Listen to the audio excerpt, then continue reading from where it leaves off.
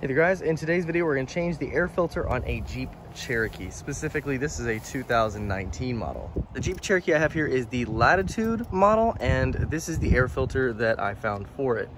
So if you need to pause, this is the model number of the air filter, and I will leave a link for this down in the comments below also if you're curious. And this is the 2.4 liter engine, and your air filter is going to be to the right here, so you'll be able to see the housing right here.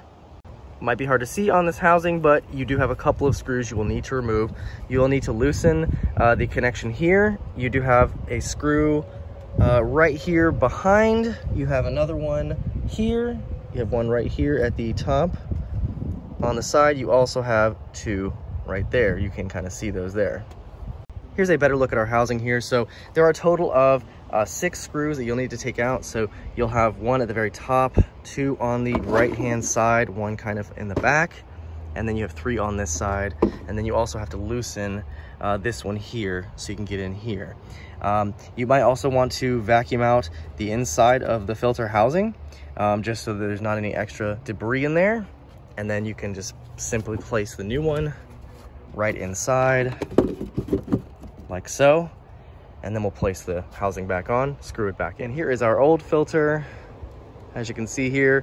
And if you look in between little folds, you can see a lot of stuff stuck in there. So it's definitely ready to go. And here's our new one, as you can see, of course, nice and white and clean. All right, so there you have it. Pretty simple operation if you need to replace your air filter in your Jeep Cherokee. Again, simply those 6 screws all the way around.